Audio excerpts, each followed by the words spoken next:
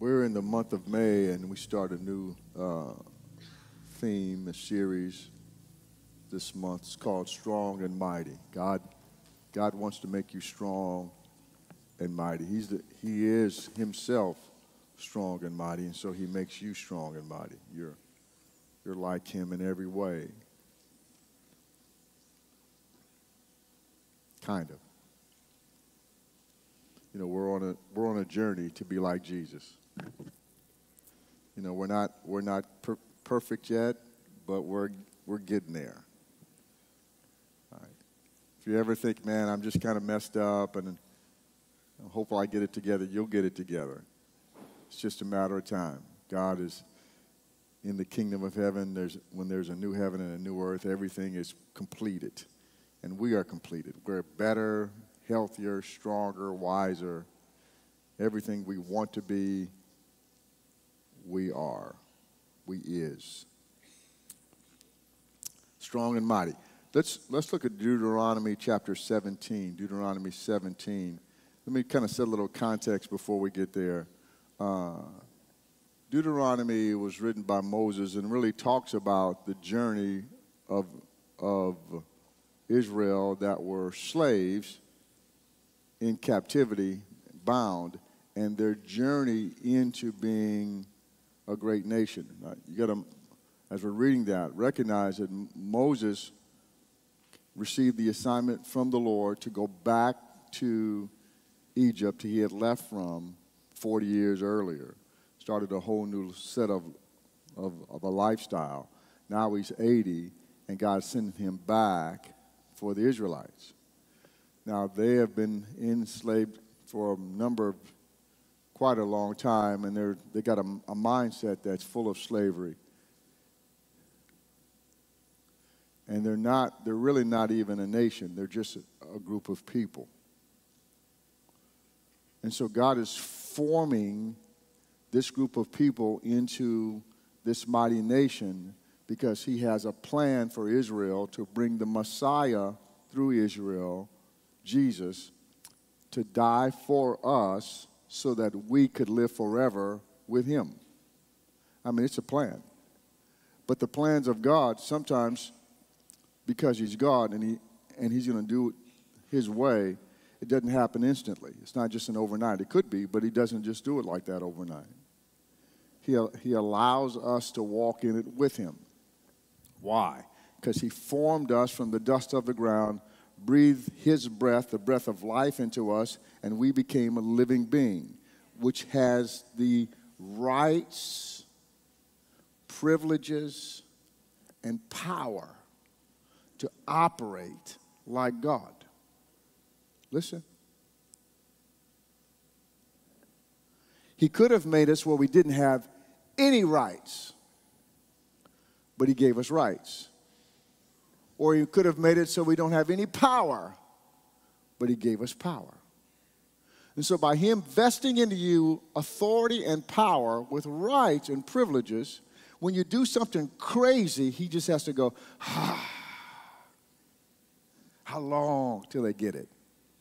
Because we're created in his image and his likeness to be like him. And we've drifted from that.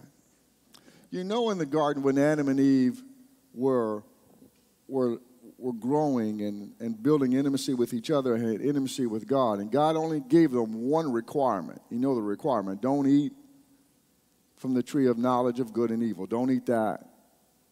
Everything else is yours. The whole place is yours. The houses are yours. The villages are yours. The pools are yours. They're all yours. Just one thing. Don't do that. Just a small test. And we didn't make it. Part of the reason we didn't make it was because they had never known some of the things that we know, like lies. They had never, when Satan comes and he tells them, did God say, they had never known deception and lies. And so they were easy to be deceived because they didn't understand that. But they're accountable because he said, I only want you to do one thing. Just one thing. Don't eat this. Just only one. Everything else, me, but that one thing. And we couldn't do it. And so instead of God giving up on us, he started a plan to bring us back, to restore us with full potency and power so that we can walk, talk, act, and live just like Jesus. And let me just tell you something. God's always going to finish everything he starts.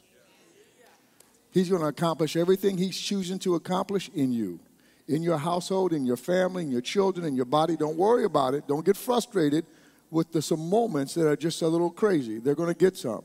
There are some crazy moments. But we're going to push through that, and God's going to finish what he has started and be glorified. And we're going to look like Jesus, Son of God and Son of Man. Now, God's going to prophesy a little bit and talk to Moses and tell him about the tomorrows. Deuteronomy 17:14, he says, when you enter the land the Lord your God is giving you, take possession of it, live in it, and say, I will set a king over me like the nations around me. Now, know that these are not a nation yet.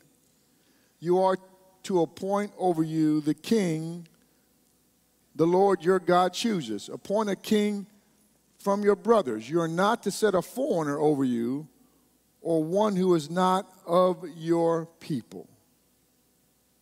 Let's park just for a second. God already knows their hearts, and they're going to want a king to be like the other nations. When God, who is the current king over Israel? The Lord himself. He is king. But he also knows that the nature of humanity is, I want something else besides you. I want to drink that. I want to smoke that. I want to lie about that. I want to go there. I want to look at that. I want something else besides you. When there's really nothing greater and better than the living God. But he already knows, so he's not frustrated with it. He just said, hey, it is what it is. And here's when you appoint a king from your brothers, they're going to give you some hard stuff to do, but hang in there. Some leaders are elected, not God selected. We have a whole ton of leaders that we've elected.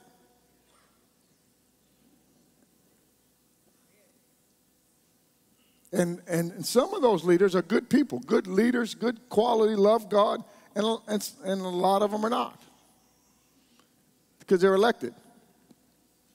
It's a whole group of people that we've got together and cast a vote, and then we elected this Yahoo, and then you complain about him halfway through his tenure. A bum, if I'd have known. Yeah, you did know. You elected him anyway.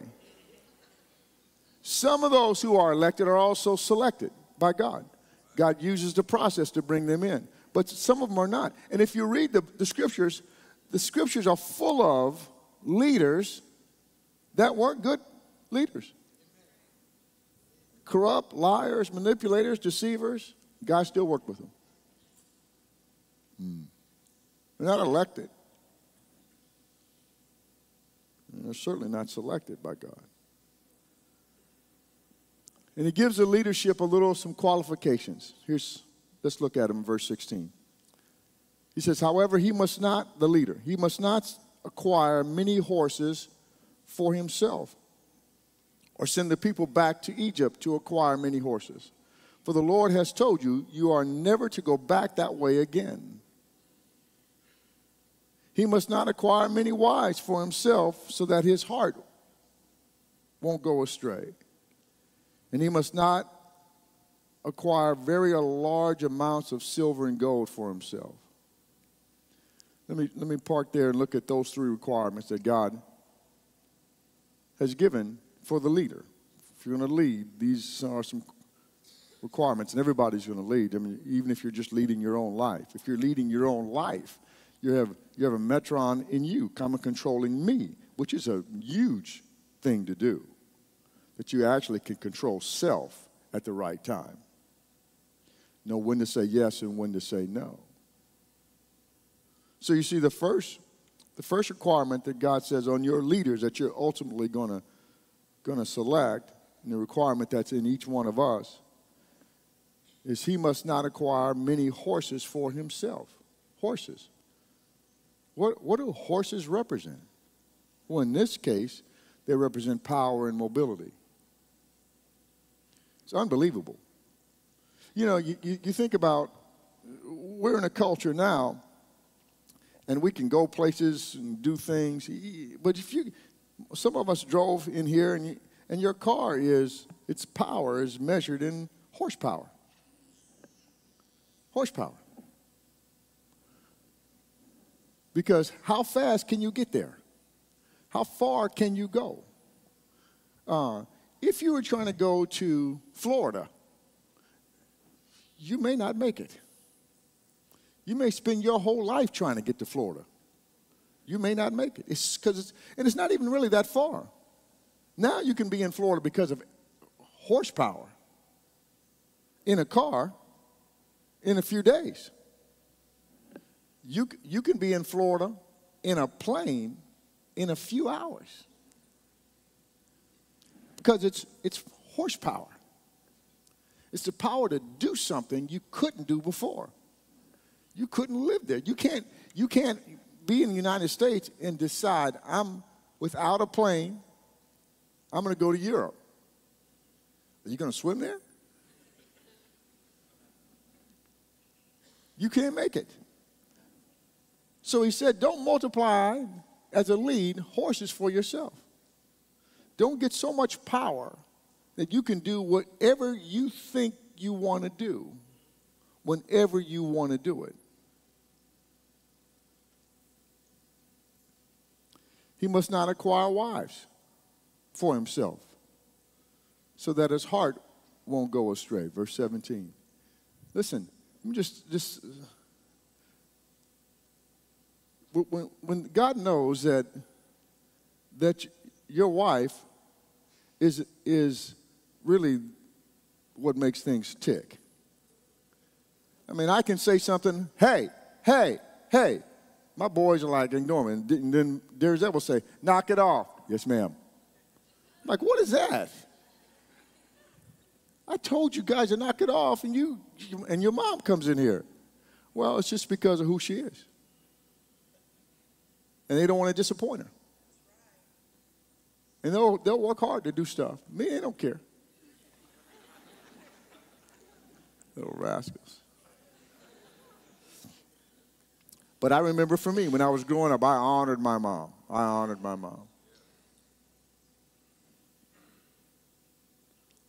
He says, don't get too many wives. He didn't say don't get a wife. He said don't get too many wives. There is a place you can get too many wives. Why? Why not? Why not have too many wives? Alliances. In those days, when you got married, you just didn't marry this woman.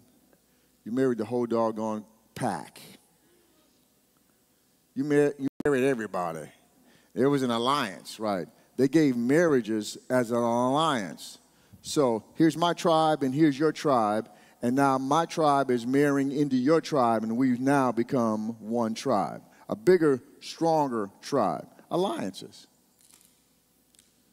God was saying, if you form all these alliances, not too many, it's gonna take you astray. And then he gives a third one in verse 17. He must not acquire very large amounts of silver and gold for himself. What is that about? Because we all want silver and gold, a lot of it. Stack it up. That's about submission to God. So we got three things that God says to the leaders. I don't want you to do this. I don't want many horses for yourself. Power, mobility. I don't want many wives for yourself. You'll go astray. Alliances. And I don't want large amounts of silver and gold for himself, because you won't be submitted to God. And sometimes part of the reason that we are working and serving and honoring the Lord now is because of the needs and our faithfulness to God. But you get somebody and you give them $1 billion, and they're off. They're gone. They've lost their way. We've got people now who are on this planet who are billionaires.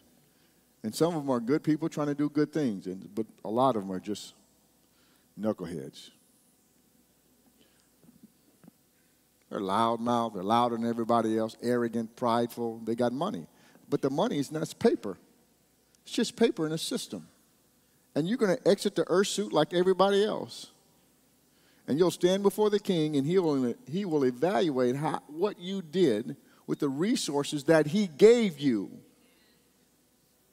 That mean absolutely nothing now outside of your earth suit. Scary. That's why you shouldn't have too much.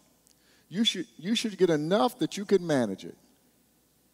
So you should be praying, God, expand my ability to manage the resources that you have placed in your servant's hands. And so he takes that and it multiplies. But it's not for yourself. With each one of these, he says, don't do it for yourself. No horses for yourself. No wives for yourself. No silver and gold for yourself. If you use it properly, and you'll see what God does. Okay, let's jump to 1 Kings chapter 3. Verse 7. Lord my God, you have now made your servant king in my father David's place. This is Solomon speaking. Yet I am just a youth with no experience in leadership. As Solomon recognizes, he's young. He's got this monumental task because David, who is a great king, has now died, and Solomon is in the kingship position. But he hasn't done this before. Listen, sometimes when you haven't been there before or gone there, you don't worry about it. You don't quit. Or you don't shrink back. You just go to the Lord and say, hey, what's up? Can you help me? Because if God didn't want you there, he wouldn't put you there. And if he wants you there, he's going to equip you. So don't be afraid of challenges and be willing to go for it. Just ask God to go with you. Your servant is among your people you have chosen, a people too many to be numbered or counted. So give your servant a receptive heart to judge your people and to discern between good and evil. For who is able to judge this great people of yours? Now it pleased the Lord that Solomon had requested this. So God said to him, because you have requested this and did not ask for long life or riches for yourself or death for your enemies, but you ask discernment for yourself to administer justice. I will therefore do what you have asked. I will give you a wise and understanding heart so that there has never been anyone like you before and never will be again. In addition, I will give you what you did not ask for, both riches and honor, so that no king will be your equal during your lifetime. If you walk in my ways and keep my statutes and commands, just as your father David did, I will give you a long life. Now he gives Solomon what he asked for, and he gives Solomon what he doesn't ask for. And he reminds Solomon that he has a pattern to follow. David, his father. And if Solomon lines up and does that, he's going to do well. And God gives Solomon this amazing amount of wisdom and insight. And he only gives him just a few qualifications. But listen, what good is wisdom if you don't use it? You have this insight and understanding and a relationship and a bond that you have with Jesus, and you don't take advantage of it. You don't maximize it. You don't take it to its highest level. You're just always in this lukewarm water. It's never really hot, never really cold. Just lukewarm. Your prayer life is lukewarm. Your giving, lukewarm. Your worship, lukewarm. Your sacrifice, lukewarm. And then you expect hot and I want this thing cooking. I want to go to the next level. But what you're putting out, though, is just lukewarm. I mean, you have to check yourself. What could I be doing that would heat up my life a little bit, right? So what's more important to you? Are you watching the game or in your prayer time? I'm not saying you shouldn't watch the game or shouldn't watch TV or shouldn't do some of those things. But you can't do those things over God. Over your time with the King of Kings and Lord of Lords. Sometimes God's put you in a tough relationship, a tough marriage, because your partner's there to scrape off the rough edges. And when I first got married to Derzette, I knew that was her assignment. Because she was always pointing stuff out to me. If you stop doing that, and if you start doing that, saying, where did you go? And I was like, hey, woman, this. And the Lord would remind me. I'd go to pray, and he would say, I'm telling her everything. There's nothing, Gordon, that you're going to do that I'm not going to reveal it to her. Clean up your life. Yes, sir. Yes, sir. You know why he was doing that? Because he had a plan for me. And the way I was living was disqualifying me from executing that plan. So he gave me a helpmeet, a partner, so I could get there. Now I'm just saying, God has plans for you. And he's executing his plan. And if you disqualify yourself based on any reason, well, I'm too old now. Well, I'm by myself now. Well, I can't get this. Whatever. It doesn't make any difference to him. There's nothing. If you died, he'd raise you from the dead so that you could finish what your assignment is. And you need to hear that and get that in your heart, that your God can do anything for you.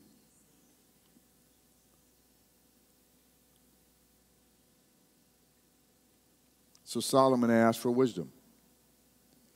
But do we know the requirement that in Moses, there's 3 requirements. You can't, no, not too many horses, not too much money, not too many wives.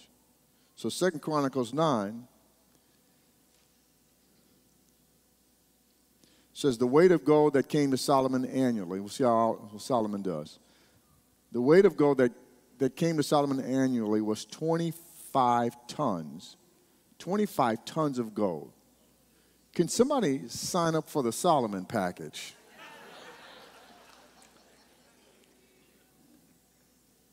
Besides what was brought by the merchants and traders. So he has 25 tons besides the gold that was brought by business. And all the Arabian kings and governors of the land also brought gold and silver to Solomon. Wait a second. He's 25 tons. Then the traders bring him revenue. And then the Arabian kings and governors bring him silver and gold. King Solomon made 200 large shields of hammered gold. 15 pounds of hammered gold went into each shield. You do the math. He made 300 small shields of hammered gold, 7.5 pounds. It's like a shot put. The 7.5 pounds is a woman's shot put. The 15 pounds is a men's shot put of gold. The king put them in the house of the forest of Lebanon. The king also made a large ivory throne and overlaid it with pure gold. The throne had 6 steps. There was a footstool covered in gold for the throne, armrest on each side of the seat, and 2 lions standing beside the armrest. Not 2 lions sitting, not 2 lions laying down, 2 lions standing besides the throne, an ivory throne overlaid with gold. Now here's one of the things Solomon is reaching for. I want you to come in here and go, whoa! Oh! I mean, he wants to amaze the people that come. Because he walks with God. What's your house look like? What's your car look like? You walk with God. Is it okay for you just to be mediocre or average when you walk with God? Now, listen, if it's just us and no more, don't worry about it. We just us. We're already in. But we got a whole community that needs to see the spirit of excellence that dwells in you so that they can say, I want what you have.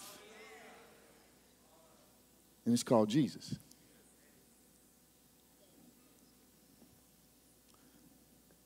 At some point in time, you should be saying to yourself, it's time for me to go to my natural next level. I'm not going to hang around this mediocre place for the rest of my days. 12 lions were standing there on the 6 steps, verse 19. One on each end. Nothing like it had ever been made in any other kingdom. All of King Solomon's drinking cups were gold. And all of the utensils of the house of the forest of Lebanon were pure gold. There was no silver, since it was considered as nothing in Solomon's time. The silver is like paper cups. Just get that silver out of here, man. For the king's ships kept going to Tarshish with Hiram's servants, and once every 3 years the ships of Tarshish would arrive bearing gold, silver, ivory, apes, peacocks. King Solomon surpassed all the kings of the world in riches and wisdom. All the kings of the world wanted an audience with Solomon to hear the wisdom God had put in his heart. Each of them would bring his own gifts, his own gift item of silver and gold, clothing, weapons, spices, and horses and mules as an annual tribute.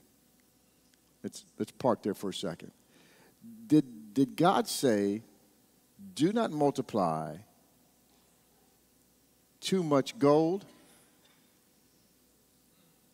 too much wealth for yourself? Did he say that? As a qualification for the leaders. Did Solomon hit that mark? No, he didn't. He multiplied gold like silvers, like not even just paper cups. A silver goblet, you can't. Well, how dare you bring that to me? You know, he wouldn't even go there. He had so much. It was unbelievable the amount of wealth that Solomon has. Now, he had great wisdom, so he was collecting things. But he got to a place, and here's the caveat in the word. It says that Solomon, you can't gather it for yourself. You can gather it, but you can't gather it for you. God doesn't have any problem with you having money.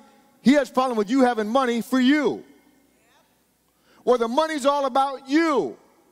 All about your resources. All about how fancy your car is. All about how good your clothes are. How much you walk and how cool you are and what you look like and how much you have. He doesn't care about you having something. He cares about you having something and what you're doing with it. What lives are you changing? What other people are you impacting? How are you reaching out in the community to somebody that has not and reach across the aisle to bless them? It ain't about them, God. It's about me. Bless me. My prayers are about me. My desires are about me. You're never going to get anywhere with the king until you have flipped this thing and realize I don't have all this silver and gold for me. Is to fulfill the assignment God has given me.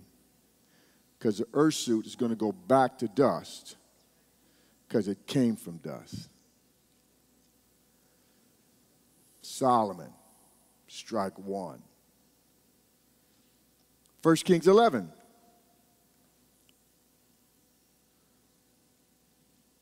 No. Let's go back and go to 2 Chronicles again, verse 25. Let's do 2 Chronicles 9:25. 2 Chronicles chapter 9, verse 25, where we just were. Verse 25 says, Solomon had 4,000 stalls. Are we up there, guys? 2 Chronicles 9:25. Is what? We crash. Okay. Crash and burn. Don't worry about it. Verse 25. Solomon had 4,000 stalls for horses and chariots. 4,000. 4,000. Can you say it with me? 4,000. Not like 100. He had 100 stalls. He had 200 stalls. He had 500 stalls for horses and chariots. 1,000 stalls. 4,000. And 12,000 horsemen. 12,000.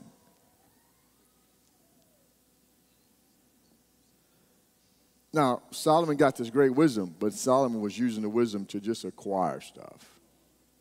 He stationed them in the chariot cities and with the king in Jerusalem. Understand this about Solomon, though. There was never any war during Solomon's days because of the wisdom and the favor that was on Solomon. He ruled over all the kings from the Euphrates River to the land of the Philistines, as far as the border of Egypt. The king made silver as common in Jerusalem as stones, and he made cedar as abundant as sycamores in the Judean foothills. They were bringing horses for Solomon from Egypt and all the countries. Horses. So we know he didn't do it with the money. He struck out there. And now he's got horses, mobility and power, that the ability to do things that no one else could do. Could you imagine now? Understand their culture during that time. When you went someplace, you lived there. You were born there, you lived there, you died there. You didn't really go anyplace else. Why? Because you couldn't get there. You couldn't get there. If you left, you're out with marauders, and they could kill you. There wasn't organized streets and roads and police and protection. There was none of that. You were protected by your own family or your own clan, your own group. So if you were born there, you lived there and you died there. But not when you have mobility. Not when you have power. Not when you can go places and do things that no one else can go and do. So he had money and influence and horses, mobility, more than anybody else, to extravagant numbers. And God is still God. So he's watching him flourish, and he's giving him great wisdom. He just has to use it right. So strike one. Strike two. Certainly he won't have strike three. Certainly he's not going to marry a bunch of women. Let's turn to 1 Kings chapter 11. Verse 1 says this. King Solomon loved many foreign women, in addition to Pharaoh's daughter, the Moabite, Ammonite, Edomite, Sidonian, and Hittite women. I mean, he just seems to me like he just loved a lot of women. From the nations about which the Lord had told the Israelites, you must not intermarry with them. And they must not intermarry with you, because they will turn your heart away to follow their gods. To these women, Solomon was deeply attached in love.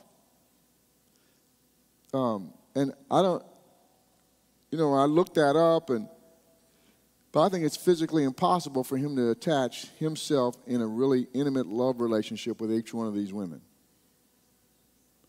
I think it was about sex.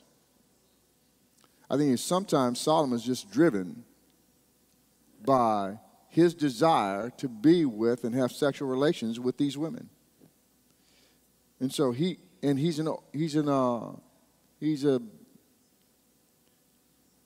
a radical dude. He's always at the edge.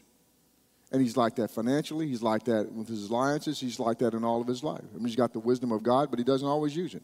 He uses it to a level to get things for himself, but he doesn't use it to honor the king. Because in his mind, he is the king. But Jesus. He had 700 wives, verse 3. 700 wives who were princesses and 300 who were concubines. So he has 1,000 women, and they turned his heart away. Now, wow. I mean, can you imagine? I can't even imagine that. 1,000 women. You listen, if you went to one woman every night, it would take you years to circle back around to the same one. I'll see you in 2.5 years.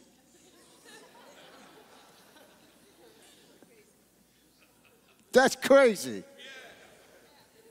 700. And they turned his heart. When Solomon was old, verse 4, his wives turned his heart away to follow other gods. He was not wholeheartedly devoted to the Lord his God, as his father David had been. Solomon followed Ashtoreth, the goddess of the Sidonians, and Milcom, the abhorrent idol of the Ammonites. Solomon did what was evil in the Lord's sight, and unlike his father David, he did not remain loyal to the king.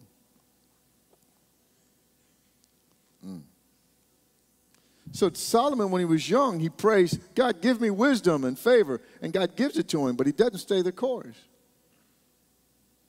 He has shortcomings.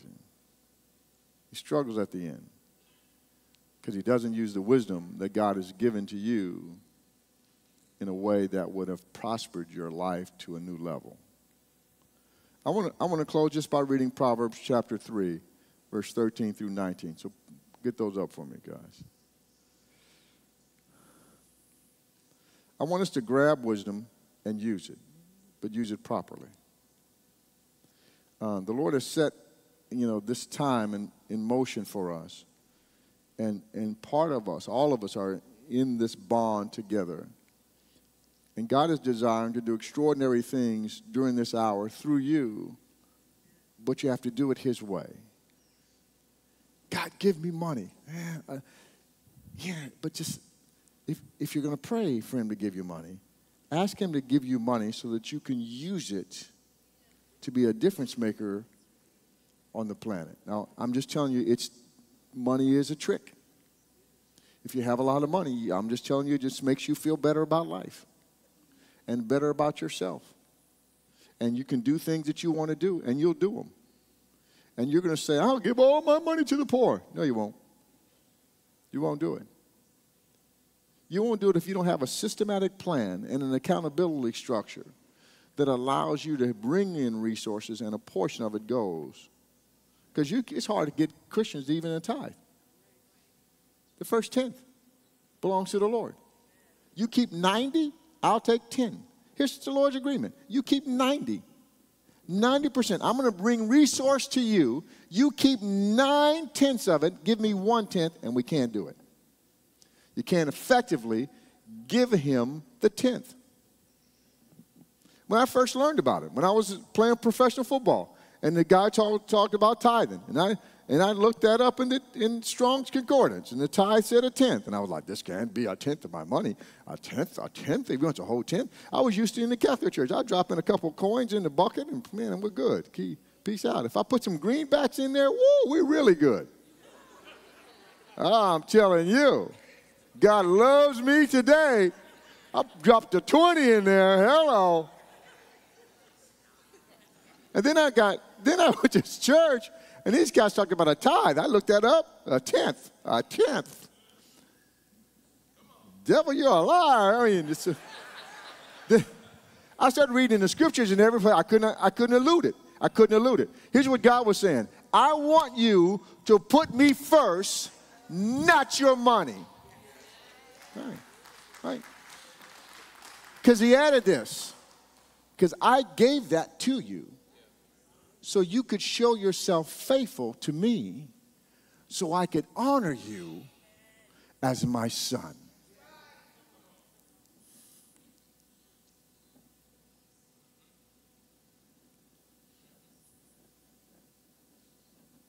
Okay. So I said to the Lord, take it all. Take it all. He said, let's just start with the tithe.